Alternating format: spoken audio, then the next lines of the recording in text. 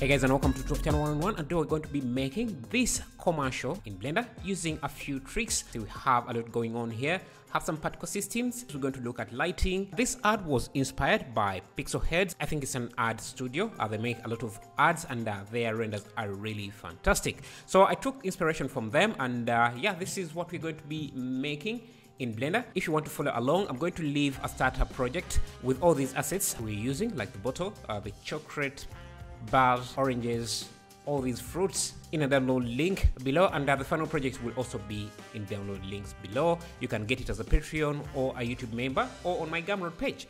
So yeah, let's dive in and look at how we can create something like this. So you can see our project file consists of these splash liquid things. This is not a fluid simulation, it's just something I modeled and then I animated it to appear like a fluid simulation. So let's look at how I did that. To model the water, you just start with a plane like this, give it a few modifiers. You can start with a subdivision surface, apply the subdivisions, and add a second subdivisions.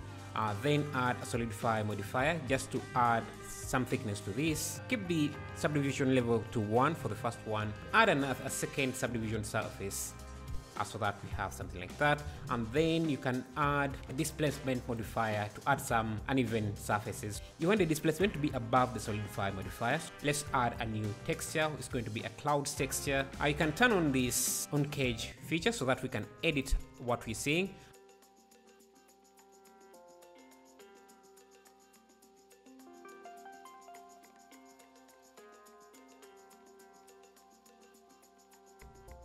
And this is just a starting point for the type of splash we're going to be making. We're going to need a lot more detail than this. So what I'm going to do is have a copy of this, put it aside in case I want to revert from there, and then right click on this and then Ctrl A visuals to mesh so that we can apply the modifiers, because we want to do some sculpting on this to add more detail. Start adding in some extra detail in the water. Push this in a bit so that we have a splash. So now that we are done with that, we can start setting up everything. The material for this is going to be very simple. It's just going to be chocolate material, very reflective like that. Okay, we need another splash. You don't have to make many, you can just make 2 and just rotate the next one. So this is going to be the milk. Yeah, it should also have some subsurface. Going to set up the camera. We can add our bottle, so let me get some bottles here. I can animate the bottle rotating, so I'll add a few keyframes, and now that this is parented to the empty, I can rotate the empty the way I want. We can start setting up some lighting for this. I want to start by lighting the fluid itself, so I'm using Blender 4.0 because of light linking. I want to light the fluid and the bottle separately. So to do that, I'm just going to grab a light. Start by adding some rim light 500.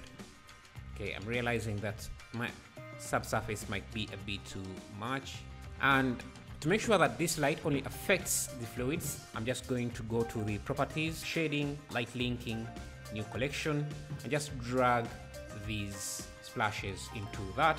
So I'll just get this splash and this. An easy way is just grab the bottle, and which way is our bottle?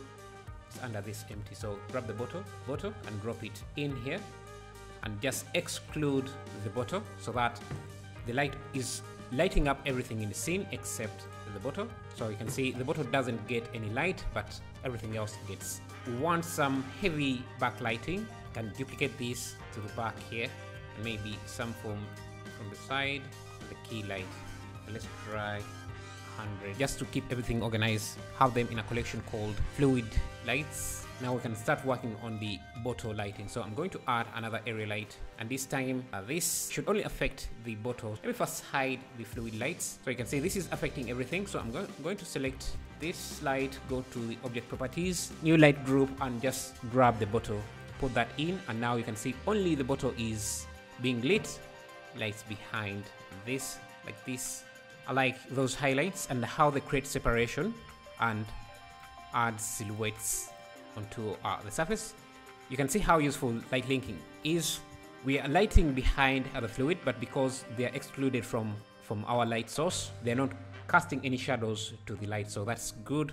And now I want some lights, some highlights on the front here, which are going to also be our reflections. So I can bring back the fluid lights. Now let's work on the background. So I'll just add a plane, rotate it 90 degrees, scale it, put it in the back. This is just going to be a translucent material. So I'll add a translucent material. And behind it, I can add a point light just like that. And this can be any color I want. And that gives us a nice gradient. We can also work on these, adding these light rays, and that's just a simple image texture. You can search on Google sun rays, and you should get something like this. Any of these could work either with a transparent background or a black background. Yeah, so just grab that beam of light, put it in front, and I'm just going to switch to Eevee for a bit here so that I can make this material transparent, no shadows. You can see this still looks good even in Eevee, which is nice. This is going to be an emission with transparency, so I can blend that. The transparency is going to come from the alpha channel. If your image doesn't have an alpha channel, you can just feed in the color directly. I think I need to swap these, and we have something like that. You don't even need this to be in the color, and just play with the color. You can even add a math node, change it to multiply, so that you can control how strong this is. Maybe I could show you how I made the chocolate bars. They're very simple. All you have to do is just extrude something like this. These are a small bevel, add normals. The trick is just adding the material, something like that. And then you get a roughness or grunge map. I'm just using my texture folders to import that, so I'm going to go links in the description if you want to get that. Makes texturing a bit easier. The next thing I could do is just connect this to the roughness. You should have something that looks like chocolate, or if you want, you can even add a ramp and just make this a bit rougher. If you want more detail, like the broken pieces I added in, all you have to do is create a cube, subdivide it, and give it displacement. So something like that. I'm going to apply the first subdivision so that I can shape this a bit, because I can use this as a nut as well. So I can duplicate this. This is going to be our bite. You need to apply the bevel here and use boolean. Select this as the boolean, and we have a nice bite. That's one side. I want the bite piece as well, so I'm going to duplicate this, and first let me apply this. I can get rid of this. For that, all you have to do is change from difference to intersect so that you get the other side. Now these pieces should be able to fit perfectly. What I'm going to do is come in here, create a new, let me call this seed or nut. Let me call this nut. I want the noise to be a bit stretched on the Z, just a bit like that, and that is going to go into the bump. We also want to use it as some color, so I'll use a color ramp here. Just give it some, make it look like a nut, so something like that. For the insides of this, so to sculpt mode, and turn on Enotopo, come in here, just add a few extra detail. So I'm basically adding more vertices to select. So now I can just come in here and just make that selection. It will look more organic.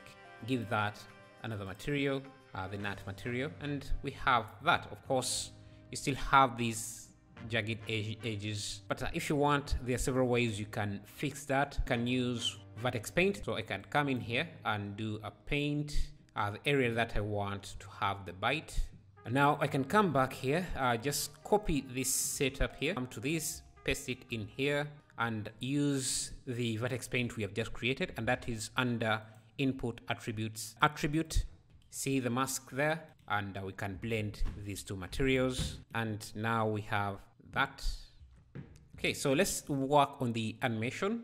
I'm going to animate, let me select these, set a keyframe there, switch my pivot point to NVIDIA Origins, go to frame 1, scale them down like that, something like that. I'm just going to bring them closer so that we have that, and I want them to continue scaling up but slower.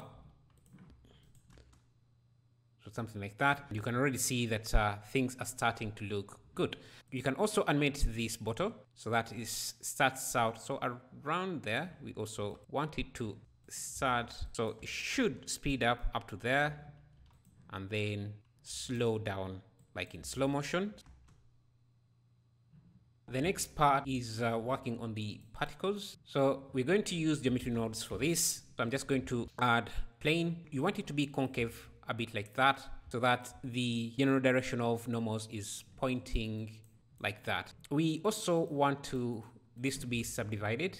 We can go now to it's actually much easier to make the animation, the particle animation with the particle system. But the issue is that you can see when I change the theme, these particles also change, which I don't think we can do with the particle system. We have no way of changing the collection mid animation.